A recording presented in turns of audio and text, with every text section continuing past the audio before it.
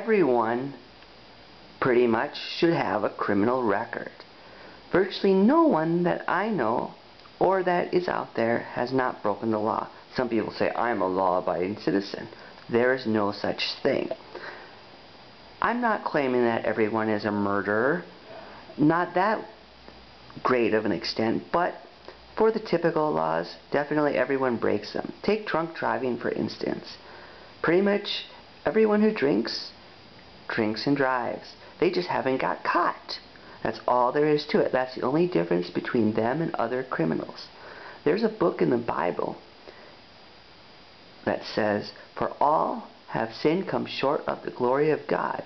So I say, in that spirit, for all have broken the law, deserve a criminal record.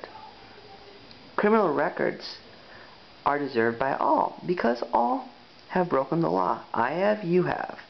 You just haven't been caught if you don't have one. That's the only difference. So I encourage you to be introspective and think about all the times you broke the law and didn't get caught, and think of the worst possible consequences. It should be humbling indeed.